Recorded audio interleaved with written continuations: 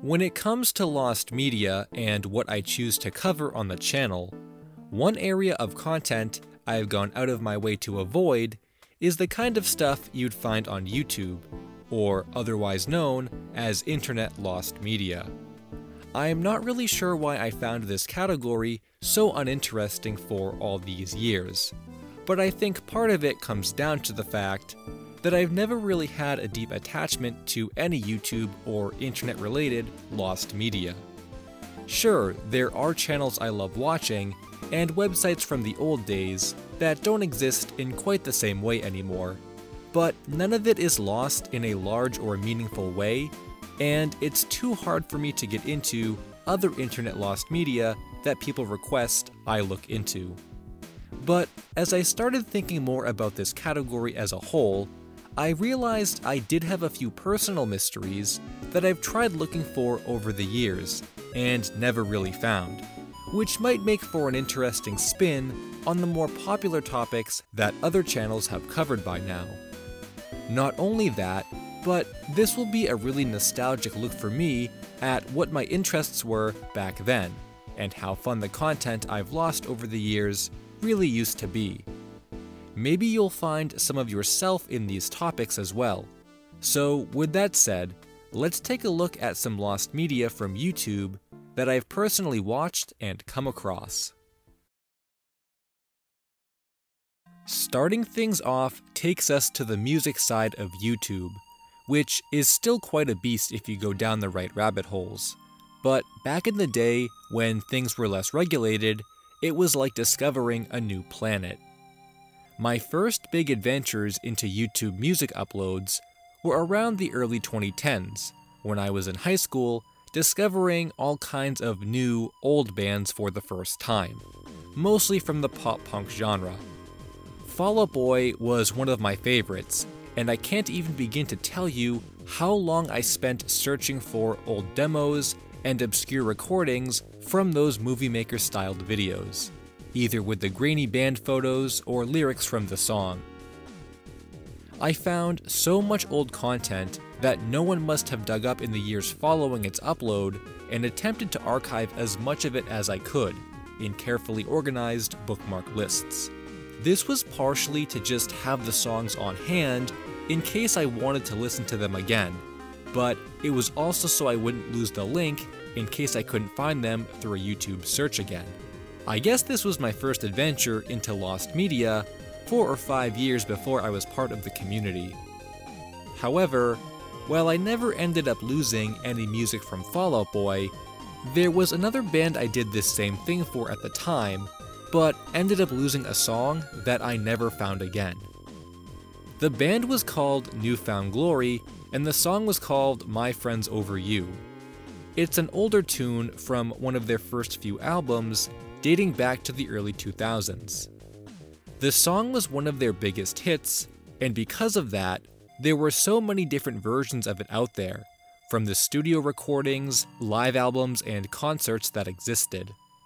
Similar to what I did with Fall Out Boy, I went out of my way to find all sorts of rare recordings from the band, which is when I found one rendition of My Friends Over You on YouTube that I never heard again.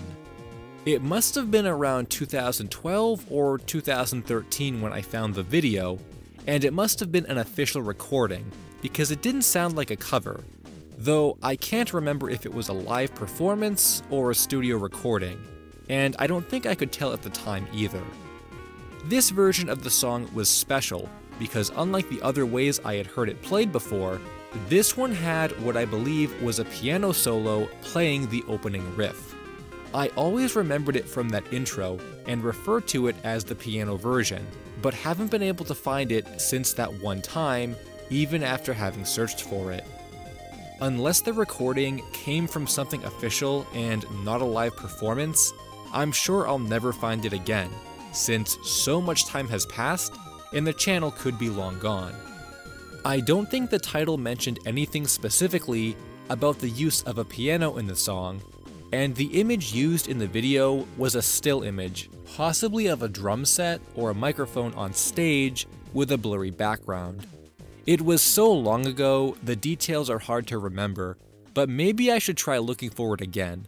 I might have more luck now that my searching skills are much better.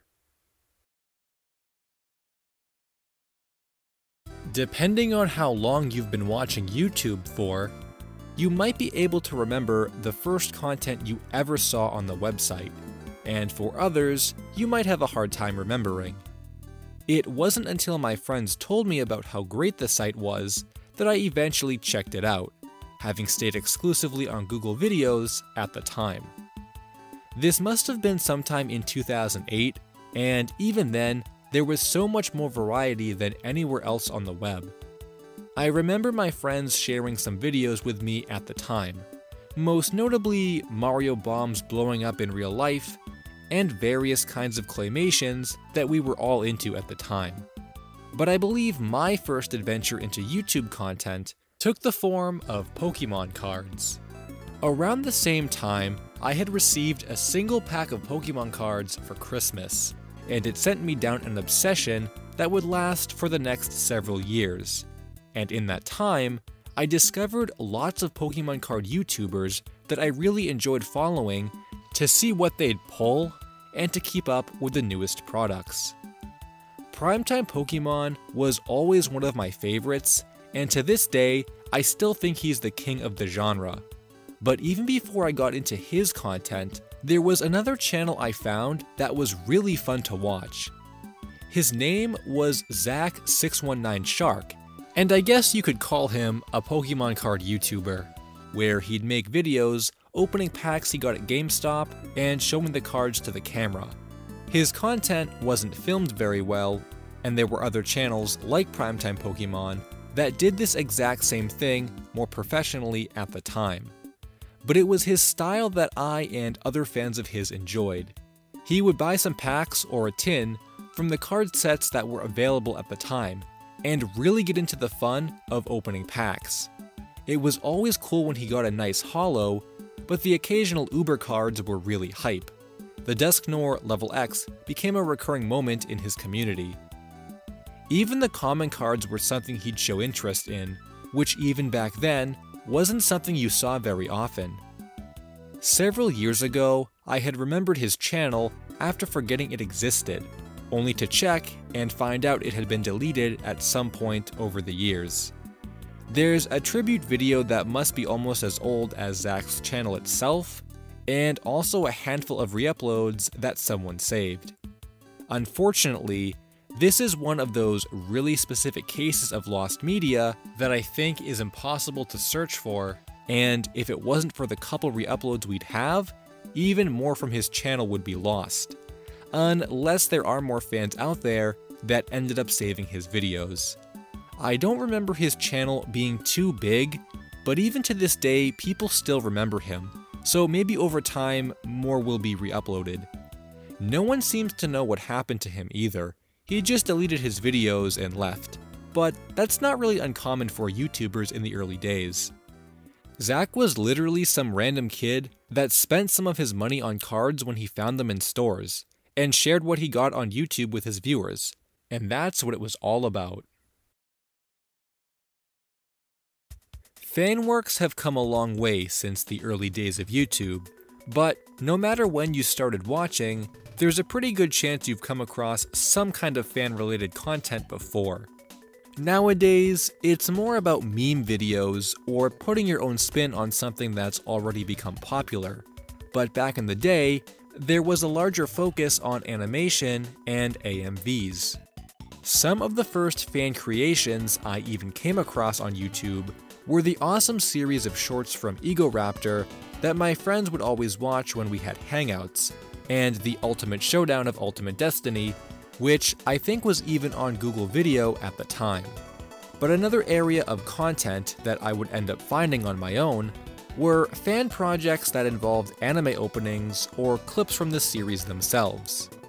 When it came to openings, one of the coolest ideas people had were taking the scenes of an opening and changing the characters to fit a certain theme. A couple of my favorites were Full Metal Sonic and Smash Eater, which can still be found today, though I remember they were difficult to find for a while.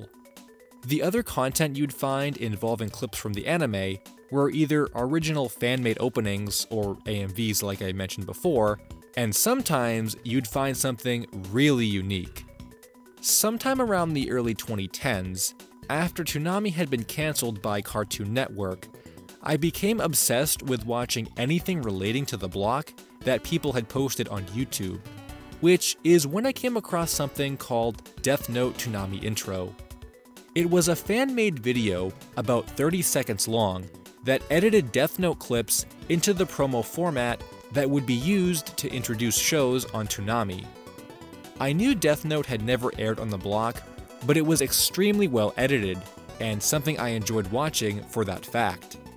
It had Light and L talking back and forth to each other, cutting to lines spoken by each character, Light having stated, "I am God of this new world," and L having stated, "I am L," before stating in unison, "I am Justice." The only piece of the bumper that I didn't like was the series logo they added at the end, which was just orange text that read Death Note in Arial font. I thought it was really cheesy and ruined the illusion that the promo was real.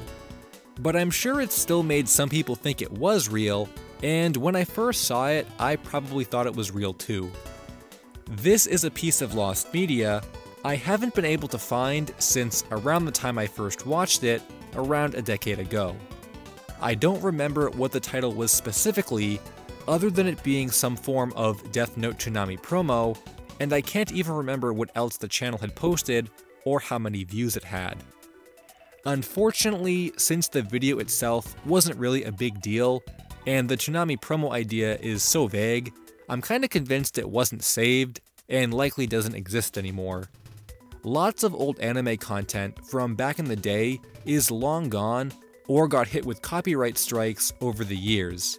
So I'm pretty convinced it'll never resurface unless I've just been searching for the wrong title. I'm not even sure how long it had been up at the time when I first watched it, but it definitely could have been there for a while, making it even less likely that it survived over the years. If you've been following my channel for a while, then there's a chance you've heard me talk about this topic before, but even if you haven't, this is still a really fun topic to discuss, because it has to do with some early YouTube lore for my channel. I admit that throughout the years, I've deleted a lot of content from my channel, mostly stuff that was uploaded in the late 2000s and early 2010s. This was because around 2015, when I decided to change the direction of my channel from art to video essay, I decided that some of my older content just didn't need to stay up anymore, and instead of making those videos unlisted or private, a lot of them got deleted. While this was a couple years before I heavily got into lost media, it was still a dumb decision that resulted in a lot of content I've never been able to find, though most of it wasn't too important. I used to make a lot of update videos and discussion videos about certain topics along with my art, and from what I can remember, those are the majority of what's missing, along with some of my very first live streams I ever did, on a now defunct website called Ustream. But one of the most important videos that I still wish I had was my 100 subscriber thank you video. This video itself wasn't anything special, as there aren't any funny moments or exclusive content that was only seen in that video, but rather it's an important piece of my channel's history that I wish I could relive. I remember the video well. I had my first camera pointed at the screen of my first computer, which had an image of Cape Mario on it, as that was the first channel icon I ever used. There were also sculptures in the corner of the screen, Mario 64 Mario on one side, and Super Sonic from my Sonic the Fighters set on the other, as I felt like those represented the channel well at that point. I think the video was 3 minutes and 51 seconds, and based on some emails I found from my friends, this was filmed in February of 2012. But no matter how much I can recall from the video, there's no way it's still out there. My channel was so small at the time, none of my viewers would have ever thought to download a copy, and even if they had, none of those same people are around anymore. Too much time has passed. This is something only I would have, and despite looking everywhere for where I might have left the original file, I can't find it.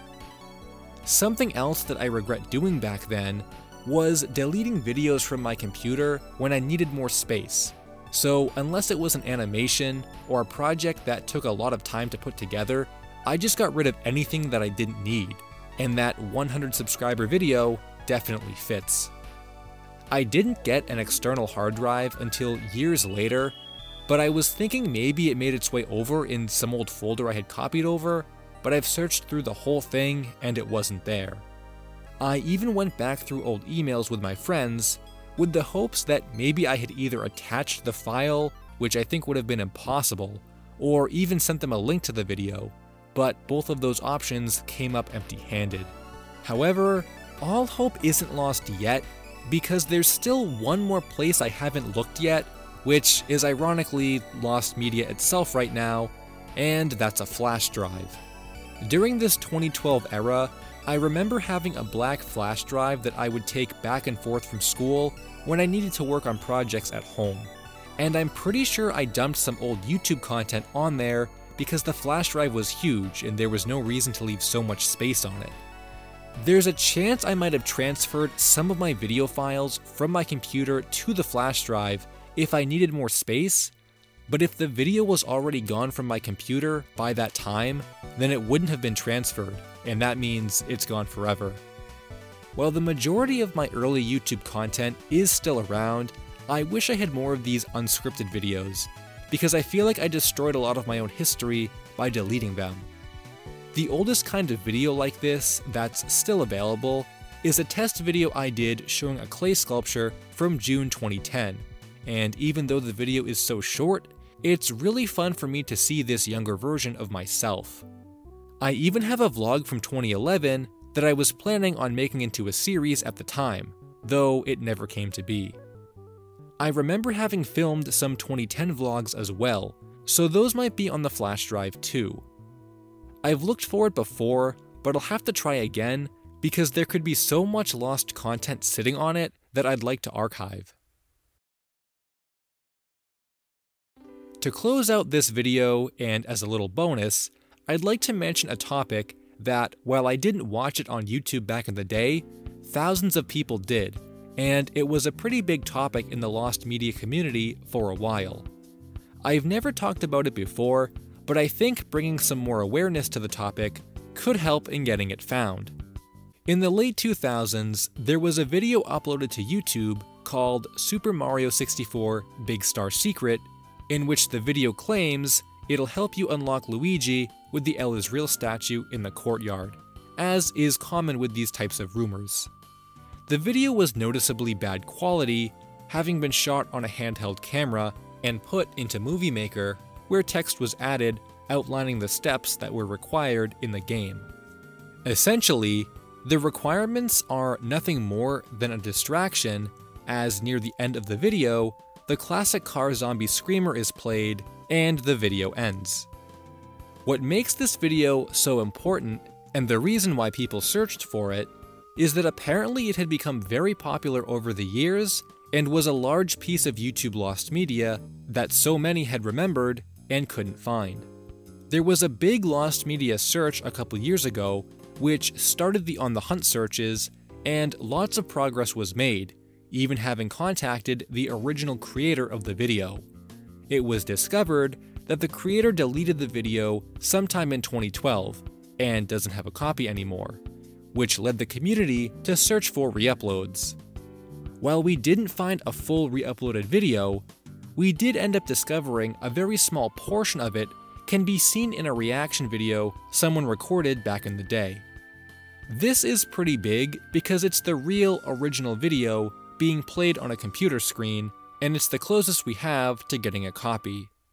Marvel, who started the search, did a fantastic video series documenting the topic, so if you'd like more in-depth information, check out those videos. But what this search comes down to, similar to all YouTube lost media, is someone who downloaded the video and still has it. Since this screamer in particular was so popular, and so many people remembered it, There's a theory that someone would have saved themselves a copy given the number of people that viewed it or reposted it. It's a little disappointing that the ways of acquiring old YouTube videos are so difficult because it doesn't leave a lot of options open for actually finding the content, especially when it comes to older or less popular videos that fewer people would have. However, in the same way, it makes finding them that much more interesting, and it gets people thinking about the old days of YouTube and the internet in a way that maybe they hadn't before. If you have any stories or memories with old YouTube content that's gone missing, comment it down below because I'd definitely love to read more stories like that.